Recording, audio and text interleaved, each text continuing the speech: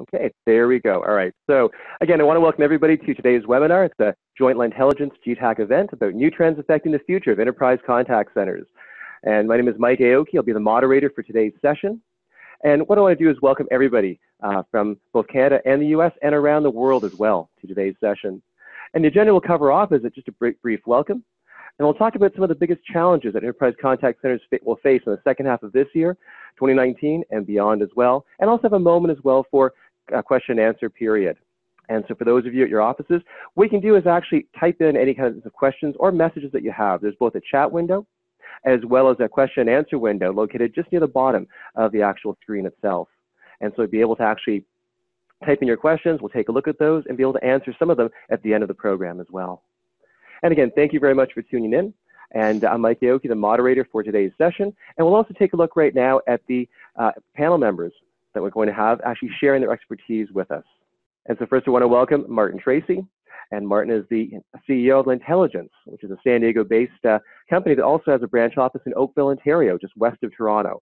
So both Canada and the US presence, helping contact centers in terms of enterprise solutions. Also, Jeremy Watkin, who's the Director of Customer Experience at FCR, which is a Eugene, Oregon-based third-party contact center, one of the premier contact centers out there providing services. And I'd also like to welcome a very close neighbor, fellow Toronto person of mine, Vafa Akhavan, who's the President and CEO of Newbridge, which is an excellent consulting company when it comes to contact center processes and solutions as well. And my name is Mike Aoki. I'm the President of Reflective Keynotes, a Toronto-based training company for contact centers, and also a member of GTAC, the Greater Toronto Area Contact Center Association's Board of Directors. Now, the first question we'll talk about is really focused in terms of what is the biggest challenge that enterprise contact centers will face in the second half of this year. And at this point, I want to turn things over to Marty to talk a bit about that. And then we'll later hear from Jeremy and also from Vafa as well. But Marty, over to you. Thanks, Mike. Can you hear me okay? Yes, we can. Great. That's a bit of a trick question because in itself, the contact center in a short time frame never has just one large challenge. There's far too many really to kind of single it down by itself. But there are several large challenges that are coming from the rapid changes in technology in the market and creating contact centers and their management with a lot of different, troubling tasks to tackle. To really call out one as the most important factor is a little bit challenging because it also, every contact center is different based on their size, their priorities, their market, their challenges are going to be different.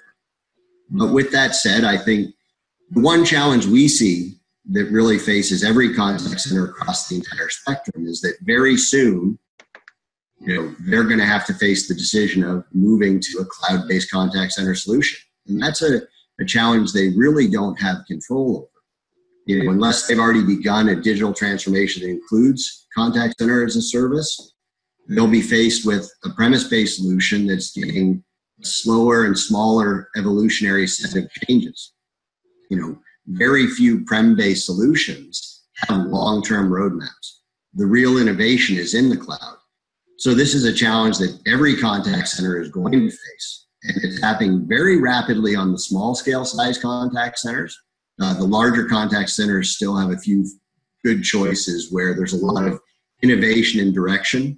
There's a lot of application development still happening. The positive side to this change is that contact centers as service solutions bring what were considered often some of the higher end feature sets and applications to the smaller contact center world. So it gives a lot of choice and gives a lot of smaller contact centers access to features and applications that used to sit in kind of the large contact center world. The other nice piece of contact centers as service solutions is they're constantly upgraded. So you're eliminating probably the biggest hassle in the contact center world, which was the upgrade. Upgrades in the contact center world are always super challenging, because it's such an always evolving, ever-present requirement in a daily business operation. So there's a very positive aspect to that. So, the evolution of the contact center to the cloud, I think, is the biggest challenge on the roadmap of contact center management. And, the biggest thing that they can't actually control. We're headed in a direction where, the development in this industry is based on cloud-based solutions. Okay, great. Martin, that's a really great point as well about the whole cloud-based trend that's going on. And also let's hear from Jeremy as well to go and talk a bit about what his perspective is in terms of looking at this question. So Jeremy, over to you. Yeah, thank you, Mike. So I wouldn't say this is necessarily a new challenge, but it's definitely something that I see increasing in importance, and I think it's just going to continue, but it's around the customer experience and listening to the voice of the customer. And just to quickly define what that is, it's really the insights that we're gaining from what our customers are saying about our company, our brand, our product, our service, the service our agents are actually providing, our policies, and what customers are saying, both good and bad. And I think one thing that's important, and I don't think this is rocket science, but contact centers are actually listening to the voice of the customer all day, every day. Our frontline agents, whether they're using chat, phone, email, social media, text messaging, all these new emerging channels, they're hearing from the customer all day long. And then add on to that, our leaders in our contact centers are hearing from customers through our quality assurance processes. They may have really fancy speech and text analytics tools, sentiment analysis, feedback surveys. All of these things are data points where we can hear from the voice of the customer. And the big question is, what are we doing with that information? Do we have, let me just take quality assurance, for example. Is that just a process where we're checking boxes? Or are we using it to gather customer feedback and add value to the rest of our organization? And I can definitely tell you that with clients that I work with, they are desperate to hear from the contact center on what the big drivers are, what the big issues are that customers are encountering. And we have tons of metrics within our contact centers, but ultimately, do we understand the key issues that are happening? Are we able to couple those with data to make these actionable insights to help improve things like customer satisfaction or net promoter score or reduce churn? So we want to be a good partner within our organizations to the rest of our organization to help them achieve business goals. And it really starts with listening to the voice of the customer. And I think another big challenge around this within our contact centers is to think about how do we scale good practices when we have customer feedback to close the loop with them consistently, especially if a customer is dissatisfied. How do we offer appeasements to customers that make sense without giving away the farm? And our ultimate goal, isn't completing that quality form or whatever, but making sure that we're consistently delivering better service to our customers in a way that helps our business achieve its goals. Okay, great, Jeremy. It's a really great point about the whole quality assurance voice of the customer process going forward. And now, Vafa, I'll turn things over to you in terms of your opinion about what is one of the biggest challenges for the second half of the year. Yeah, thanks, Mike.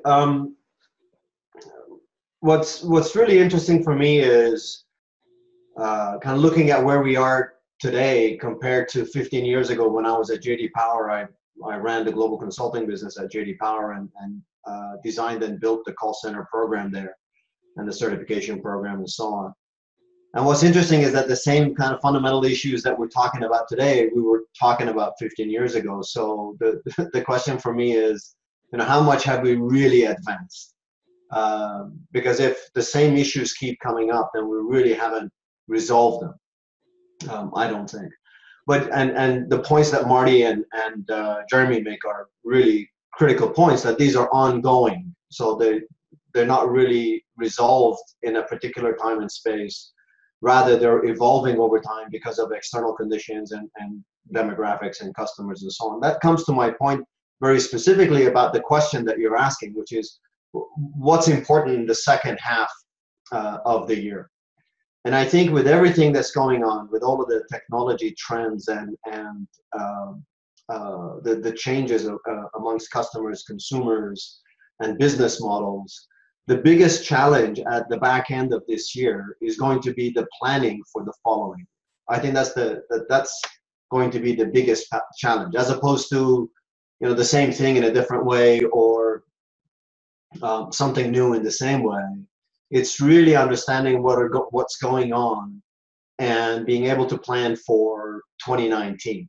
And this is all about transition and transformation. One of my colleagues when I was at McGraw-Hill, Tom Hendricks, was a 4-time shuttle commander. And he used to talk about change as a pilot of the shuttle. He said, changing large organizations is like changing the engine on the shuttle as I'm flying into space. It's a very complicated thing. And I think that's going to be the biggest challenge. The demographics are changing. Technology is changing. Data analytics is changing. Artificial intelligence is coming into play. So for the folks that are on the call, their colleagues and their leaders, the back end of this 2018, there's got to be considerable foresight exercise and discernment exercise in planning for 2019. The technologies and what we do with first call resolution and integration of customer intelligence, actionable intelligence, etc., those are continuing to be done, and we'll pay attention to them. And those are very important points that Marty and Jeremy made. The only thing I can add is this challenge of planning for 2019. Okay, great. Thanks, Vafa. That's excellent. So planning for 2019, Jeremy, we were talking about a lot of voice of the customer and quality assurance, and Marty as well about, the importance of cloud contact center, how they'll impact big enterprise, solutions as well as smaller centers as well. So just some great points into looking at next year, or this year, so the second half of this year. The next question is, what are some of the biggest technological trends for enterprise contact centers in 2019? So now going beyond the next 6 months and looking at next year, what's going to happen. So really looking ahead for that. And we'll actually turn to Jeremy in a moment, just to go and want to share with us a bit more in terms of your opinion about that. So Jeremy, over to you.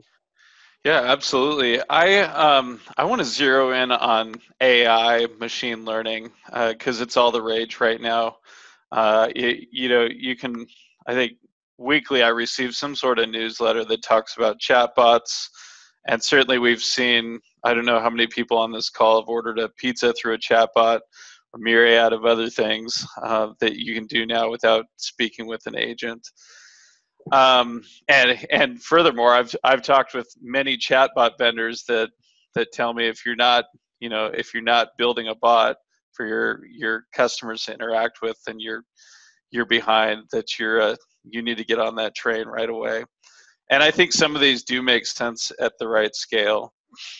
But I want to talk about a couple less sexy, but I think bigger trends within AI that I'm seeing for the contact center, and it's really around tools for self-help content to get that in front of your customers, and also tools that can augment agent performance to help them become more consistent and more efficient. So a couple things. First, on the self-help side of things,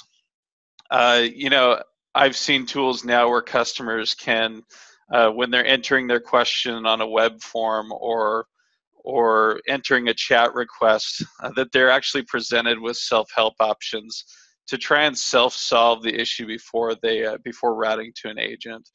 And it's similar to a bot, but a little bit more versatile, because the bot is actually taking the time to understand what the customer typed in and try and present them with a reasonable solution. You want to be careful with this to make sure that you don't aggravate customers when they really do want to contact support. But this can definitely reduce your contacts, and it can also it can potentially, if you reduce contact volume, it can potentially reduce headcount.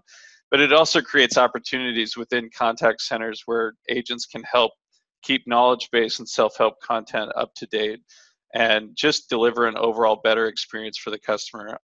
Because there is research out there where many customers don't want to contact customer service if they don't have to. So we need to be thinking about that in the contact center. The other thing I wanted to talk about was just agent performance. And now, imagine AI reading what the customer wrote in, or listening to what they said on the phone, and actually suggesting responses to your agents. And I think that's what I've been looking at a lot lately, is take chat support, for example, where an AI can suggest to your agents maybe 3 to 5 responses that have worked in past questions of a similar nature, and the agent ultimately still presses the send button on that response and can certainly add personalization in there, but it can help them become a whole lot more efficient. We see that on email where an AI can understand what was said in the email and suggest a macro or a canned response for an agent to use. So imagine if you can work toward doubling the amount of chats an agent can handle. Maybe not all at once, but they get more efficient so they can handle more per hour. And then you see other benefits like improved training time and just overall freeing up your agents to make better, more human connections with customers and worry less about searching through tools to find the right answers and resources. So I think if you're going down the AI route, which I think a lot of people are considering it right now, think about some of the less sexy, the back-end tools that can help you become more efficient, help your customers self-serve a little bit better. Okay, great, Jeremy. Thanks. It's Mike again, and thank you for that. That's actually a really good point about AI and how useful it can be just on the agent side of things, performance side of things. It's a great point about that. And Beth, we'll turn things over to you in terms of your opinion for the biggest challenges for next year. Yeah, thanks. I think where I want to start is the context for the technology, because I think that's very important. So if, for example, you look at what drives a customer's experience, you can, from one perspective, boil it down to speed, effort, and cost, right? And there's a balance between these three that has to be maintained. If the effort's too much, but the speed is really fast, I could still be satisfied, or vice versa. So it's really important to understand the context. So speed, effort, and cost, whatever we're trying to accomplish as we're going through these periods of transition and digital transformation, we have to make sure we have this context at the forefront, that we continue to link back to, well, is this going to make it easy, less effort for the customer? Is it going to be faster for the customer? And then the other part of the context is this consistency of excellence across channels, across touch points, across the value stream. So why is it that if my experience at the retail environment or through a bot or on chat is different than when I'm on the phone? I want that consistency, and therefore, what are the technology trends that will support that consistency of experience? What are the technology trends that will deliver on speed and effort?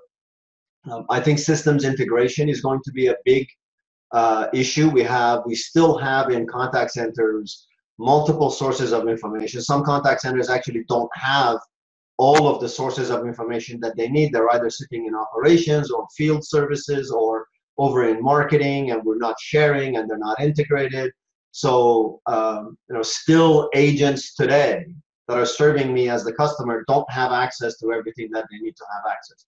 They still have to have, they have to go into 2, sometimes 3 different platforms to be able to solve my problem. The customer thinks the agent doesn't know what they're doing. In fact, the agent is highly proficient in what they're doing. But because it takes time, and because there might be some dead air time, the customer may think that this agent doesn't know what they're doing. And so the results come back through the voice of the customer that the agent doesn't know what they're doing, and we may put together the right kind of solution. So it has implications. But system integration is going to be very important in terms of operational, transactional, perception data, for all of that to come together so that the leadership, the management, and the frontline can make sure they're making the right kind of decisions for the customer. Platforms are going to become very important for all of this to get kind of what we call put it through the sausage factory and out comes something that's usable for me as an agent or as a manager. In the first 5 minutes of my on the job, I open up my computer, I turn on my terminal, and I know exactly what are the things that I need to focus on. A company like Amperity is doing some really interesting work in kind of integrating all of these data points to help the customer. And I think to Jeremy's point, artificial intelligence is obviously going to have a huge impact, but I think that that's a long way off yet. Our experiences, there's more noise and rhetoric about artificial intelligence than actual intelligence about artificial intelligence.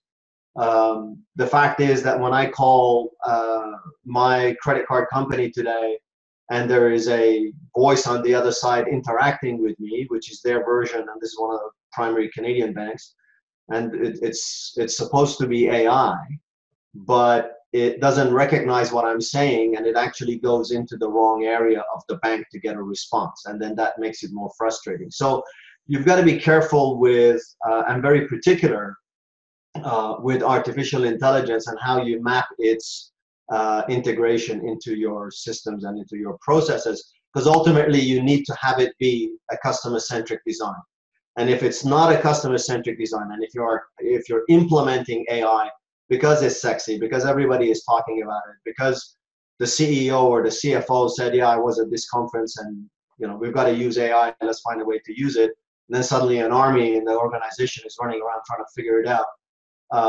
Those are all signs of a design and integration that's going to be very challenging. Okay, great, Vafa. That's a really good point about looking at systems integration and the whole idea about having everything work together. That's a big key as well. And Marty, what's your thoughts in terms of looking at some of the big challenges technologically for next year? Well, when it comes to what the big technology trends are, they're driven by the customer. What are the customers, prospects, partners that organizations have? What are their needs and desires? And as demographics of customers are changing, so does the way they desire to interact. Jeremy talked about customers desiring to self-serve, to solve problems. I often wonder if their desire to do that has not been driven by a lifetime of poor customer service experiences. There are websites or companies where I will self-serve, even though it's not generally my first option, just because the other side has always been a poor experience. So, both Vafa and Jeremy have kind of noted, performance of these technologies is going to come down to execution and planning. So, but when it comes to the technologies themselves, I'm in the same boat as Jeremy, but maybe a little more expanded from the standpoint of self-service is key. Self-service not only will make customers happy, but can create incredible efficiencies for your organization. AI and automation are a very big part of it. And one of the great things about these technologies is by embracing them and utilizing them, you're creating efficiencies within your organization. The part that's most important to me is you're meeting a customer desire. You're helping them solve things the way they want. You're freeing up agents for more important escalations. And the other things I love about tools like chatbots and chat from the website is when you think about purchasing decisions, customer service decisions today, so the large percent start with an online experience. And when I think of customers that hit websites of customers we deal with and go away, it keeps me up at night. They've had a bad immediate experience. So by tying the contact center in to these experiences and using the chatbot technologies to escalate these engagements to a voice or a video, interaction with an agent, we're really creating a great ability or dynamic for these organizations to engage at a higher level, hold on to those engagements, solve problems.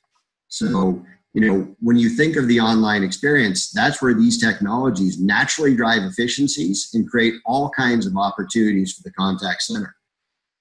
I often think of when somebody hits a website and they can't find something and they move on. Or they hit a website and they're not 100% sure if it's the right part or the right product. The ability for the contact center to grab that engagement, escalate it to a conversation with an expert who can resolve that issue quickly.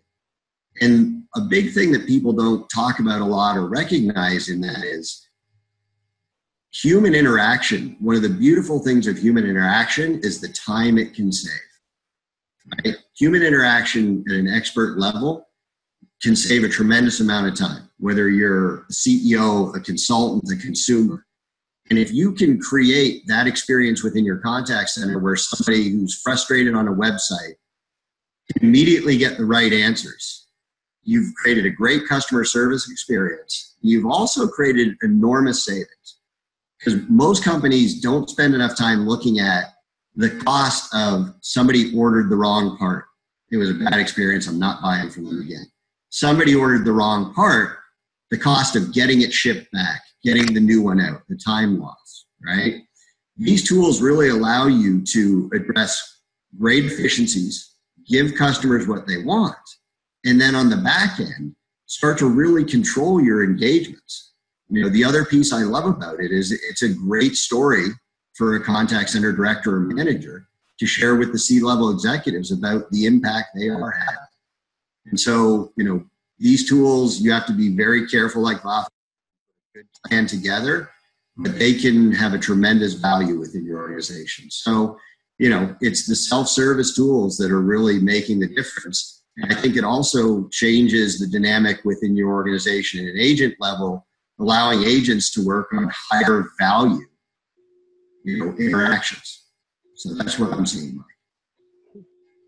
Okay, great. Thanks, Marty. I appreciate that as well. And some great comments in terms of looking at next year's challenges about systems integration, as Vafa mentioned, and looking at, you know, the whole idea about AI and how it can impact things, not just for the customers, but also supporting the agents as well with better answers and suggestive information. And Marty, to your point about the whole idea about being able to offer really great self-service to customers so that they're able to, you know, solve their own issues, and also about just cutting out that back-end waste in terms of incorrect deliveries and wrong orders and things like that as well. So again, some really key things to look for next year. And now the next question and last question we'll ask about is, how can leaders prepare their enterprise contact centers to cope with all of these challenges? There's a number of them coming up now. And again, all three of you have actually outlined some of the challenges for next year. So how can leaders really prepare their enterprise contact centers to cope with these challenges? And Vafa, will turn things over to you to go and answer that question. Sure. And to go first. Thanks, Mike. I think I don't believe that the fundamental issue is one of technology. I think at the core, it's one of human capital management. I mean, if you really look at it, when organizations say human resources are the greatest assets that we have, even though they don't necessarily live that's a different conversation. The most common denominator in all organizations, actually in everything, is the person, is the human being, right? It's the person that's making decisions. It's the person that's designing the processes. It's the person that designs the machine that designs the process. It's the person that writes the algorithm that does artificial intelligence. So at the core is the person. So how we manage the person, that whole exercise of human capital management, from our perspective, is the cardinal principle in any organization, and particularly in the contact center environment where there's so much change happening so quickly. So that has to be a very important. If you want to prepare your contact centers and your enterprise contact centers, you really need to focus on your people and helping them build the capacity to make the right kinds of decisions, to gain the right kind of insights, and to design the right kind of processes, and to select the right technology for their business. So it's about human capital management and capacity building. I think the second thing leaders can do is focus on customer-centric design. Really understand what it is to be customer-centric, to put the customer at the center of everything and have that become the key driver. What do they expect? I want to be able to solve my problem anytime, anywhere, through any channel. And so how can we create that? I want it to be effortless. I want it to be quick. I know by virtue of interacting with a lot of contact centers historically as a customer and looking at data, I've now learned what things actually I can do quicker by contacting the contact center or going on YouTube or doing a Google search. I don't even bother with it. So really have a customer-centric design approach. I think leaders themselves need to rethink what their roles and responsibilities are. They need to become facilitators as opposed to directors. What I mean by that is, you as leaders, you need to create the environment and the space where great things can emerge, and then make sure that you're getting the right talent in there, and then facilitating that. So it's almost like creating a championship team. You don't necessarily get the best person for every position. You don't necessarily get the right tools. It's the combination of all those things, and the general manager or the coach is responsible to create the environment where those things can happen. Definitely recommend that you establish an innovation hub that has resources and authority. You need to create a cross-functional team, leverage diversity, rotate these resources through that innovation hub so that it becomes part of your capacity building within the organization, and create a place for them where they can test things and pilot things and beta things and be able to influence the rest of the organization. And I think leaders need to make a clear distinction between working in the business as opposed to working on the business. And because there's so much pressure today to work in the business. And you've got to be careful that you as a leader don't have everybody working in the business, that there's a certain portion of the organization that needs to work on the business, on the strategy, on the innovation hub, human capital management, etc. So those are the 4 or 5 things I think leaders need to do moving forward. Okay, great point, Vafa, as well. And I like your comments about investing in the human capacity and human capital and really being able to help integrate, because you talk so much about technology, but it's also about the people side of the business as well and being able to work on that. And Marty, I'd love to hear from you in a moment, just in terms of what you think in terms of what are some of the biggest things that we can look forward to as well. So Marty, I'll turn things over to you right now. Well, this is one of those questions that's fun to answer because you're the one who wants to execute it, right? It's very easy to tell people how to get things done, but to execute them is a very different story. But with that said, the starter answer is simple. Have a plan, right? This is about planning. I will focus a little bit more on the technology side when I talk about it, but do a real analysis of the maturity of your contact center today. Understand where it sits, where your strengths are, where your weaknesses are. Use that to look at your CX and process goals for the business, and create a vision roadmap of where you want your contact center to be, what it should look like based on your business's operation, on your business's core values, on the way you engage with your customers. And then, of course, factor into that a good understanding of what does your customer's journey look like today, right? We have all these analytics, all these other pieces, but to give them what they want, you have to understand what they're seeing and what they don't like about it. So you're building this roadmap of assessing very critically, what do we do well today? Where is our market asking us to go and how can we do it? What does the journey look like? Once you've done all that, keep in mind while doing it and planning for the future, our goal is to move from reactive to proactive. To me, the ultimate goal for any contact center or any interaction from a CX perspective is to be proactive. There's nothing better for a customer when their needs are anticipated, right?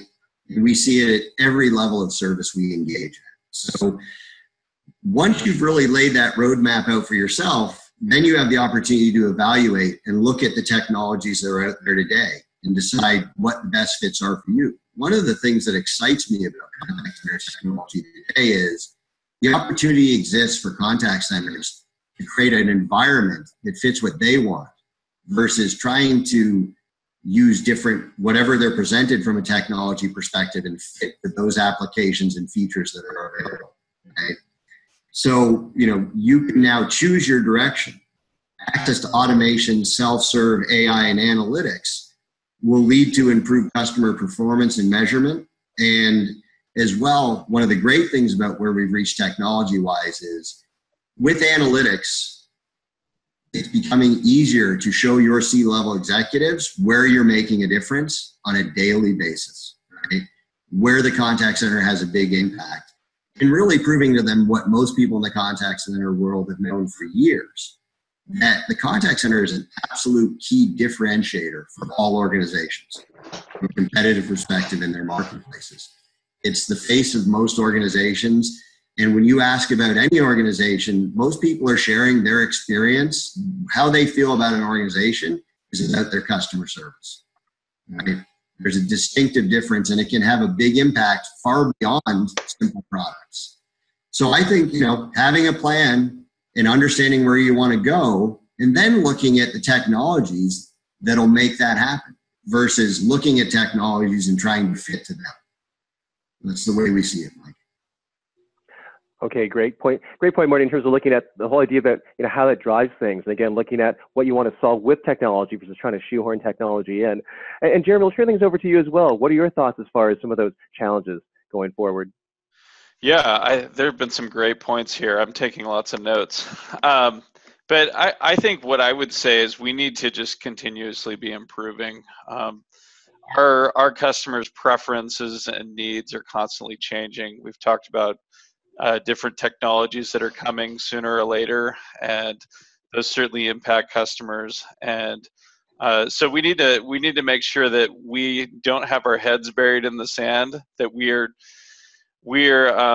testing out new things, trying new technologies. I love what Vafa said about the innovation hub, and I see a kind of a two-sided approach to our customer experience. It's a holistic view of it, where we want to make sure, with the customer at the center of it, that we're focused on both the customer experience and the agent experience, and realize that those two things just go hand in hand with each other. On the customer side, I already said it. It's essential that we constantly listen to the voice of the customer, understand their preferences, understand their pain points, work to improve self-help. We need to develop strategies constantly around that, and some of it, some of it will be a little reactive because we'll be listening to them, but I think the more we get in that habit, we're able to predict what some of those customer pain points are, and think like our customers and design experiences that are better for them. But then we also need to think about the agent side of it. Our agents are talking to our customers, so that's huge. But we need to understand the pain points that our agents have. Look for efficiencies.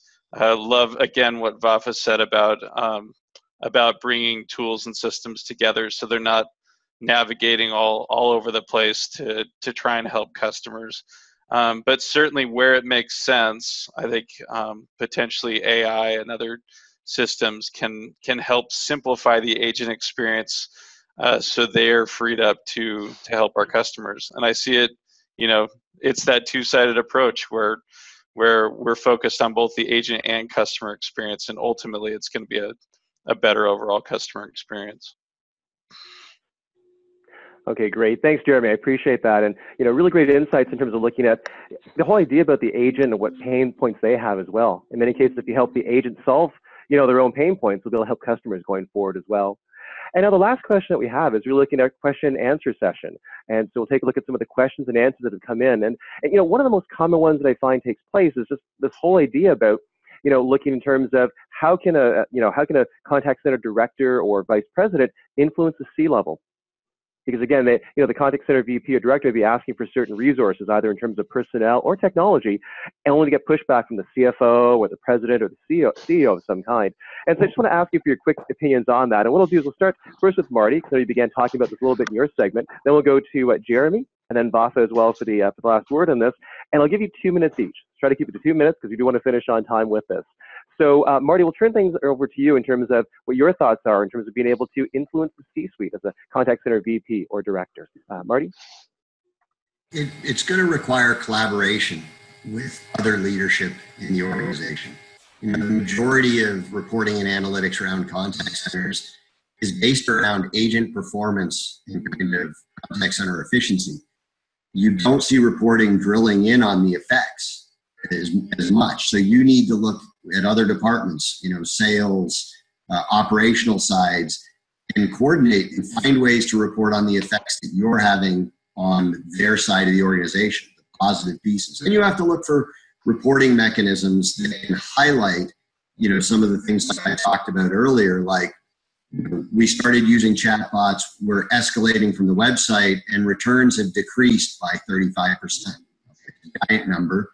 But the idea is you have to look at business performance measurements that you can share with the C-level that are directly impacted by the contact center. Okay, great, Marty. Thanks. Those are great points as well, but having that kind of influence. And Jeremy, I'll turn things over to you as well. What are your thoughts on this? So I grew up in the contact center, and early on in my career, we'd see an issue happen on the front lines that impacted a lot of customers, and I quickly learned, well, I don't know if I quickly learned it, definitely through the School of Hard Knocks, I learned that those discussions with C-level execs don't go well when I just say, hey, we're getting a lot of calls about this particular issue. it gets a whole lot better when we're able to pair together some data with some of those insights. We know that there are issues, but we need to figure out how to quantify those. And as you move into the director level, it becomes all the more challenging because you're not feeling the pulse of the customer. So directors definitely need to roll up their sleeves. They need to be talking to their agents, but then they need to also be looking through that voice of customer data to be able to quantify those issues. And to what Martin already said, to show their impact on some of those bigger metrics and business goals. Okay, great, Jeremy. Thank you. I appreciate that as well. And we'll turn things over to Vafa now. And again, the same question about influencing the C-suite. Sure. Yeah, I mean, that's it's one of the most important questions for leaders in the contact center space, right? And I think Marty and Jeremy made some really tremendous points, and that I agree with. And I would add the following to the points that they've made already. I think it's very important that you, if you want to influence the C-suite, you need to include the subordinates in those other functions in your journey. So to the extent that you can have a director of finance or a director of operations involved, engaged in your decision-making process, in the work that you're doing, create a cross-functional team so that then the messages from those directors goes up to the CFO's office or the COO's office, the CMO's office, etc. Build that very collaborative, team-oriented environment, and you can have impact at the C-suite. The second is you need to have a very clear understanding on what issues and challenges those leaders in the C-suite have, so that you can make your contribution to solving those relevant and pertinent. And then it becomes important because you're helping them solve their problem. And the third, I think this is probably, if not as important, maybe even the most important, is you need to be very clear on the ROI of your work. Okay? The C-suite, everything that they do and they say is very important. Ultimately, they're measured by the street, particularly if you're in a public environment. They're influenced by share values and so on and so forth. So you need to be clear on the ROI of your work. So, building, and some of these points I think Jeremy and Marty also discussed earlier, which is the whole notion of predictive modeling and actually predictive calculators that are accurate. You need to build those kinds of models so that when you say, if I move NPS by 0.5 percentage point, our revenue is going up by 12 percentage point, you need to be able to argue that, you need to be able to defend that. Or if I change, my resource planning in this way by implementing this tool that I need $500,000 for, here is the outcome that makes sense for the CFO. So those are the three things I would suggest. Okay, great, Vafa. Those are great points as well, just to, again, have that kind of influence going forward. So I really want to thank all three of you for answering that question, because I know it's one that's pressing with a lot of directors and contact center VPs as well, about how to have that influence outside of their own department. Now, as well, I want to thank everyone for being able to, again, share your thoughts for today. And in terms of a special thank you as well, so I want to thank our panel as well. So, Marty and Vafa and Jeremy, thank you very much for all the insight that you shared with all the listeners that are out there. And as well, special thank you as well to Galina Marcus, who was the producer for this event and helped organize this for Intelligence. I also want to thank Intelligence as well for providing the platform, as well as helping to market this event, and also GTAC, the Greater Toronto Area Contact Center Association, for also inviting its members as well. One little quick plug I'll give is about GTAC. The conference is coming up in Toronto on November the 8th, and there's only 9 days left to take advantage of the lowest early bird ticket price as well for that particular conference.